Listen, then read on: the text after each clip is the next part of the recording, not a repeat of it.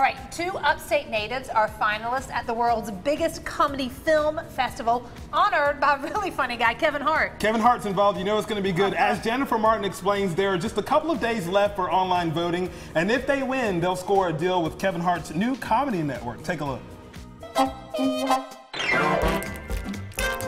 Both battling curly hair on a daily basis, upstate natives Catherine Hawley and Fray Forde began dating shortly after meeting in the Atlanta film scene. And naturally, their first argument involved their hair, so they decided to make a film about it. Did you use the rest of my leave-in conditioner?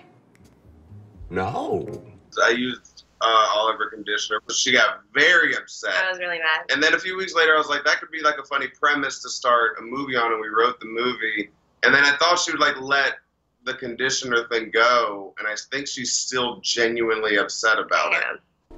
I need to look professional, Kai. Called Good Hair, it's a 25-minute short film based on their real-life relationship. That's literally what happens to my hair if I don't have conditioner in it. It turns into like a Brillo pad of sorts. Yeah. After filming in Atlanta and even using some crew from Greenville, they entered it into a contest held by Kevin Hart's new comedy network, Laugh Out Loud.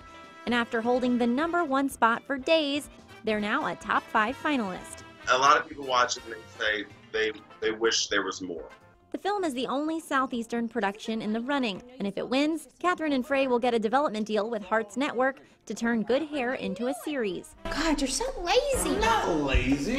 Before this, Gaffney native Catherine Hawley had breakout roles in the Cannes Film Festival, and Greenville native Fray has shared the stage with comedians Chris Tucker, Ron White, and Cat Williams. And right now, especially in TV and film, you see the trend of the triple threats, the people that are starring, writing, and directing in their own things. And so we're really fortunate, and that's kind of what we want to do, not just sell our script, but be a package deal. They say winning this contest would be life-changing and show the nation what the South is made of. We feel like the South has something to say, and we want to be a part of saying that, and showing that we can make our own content ourselves. For Scene, I'm Jennifer Martin.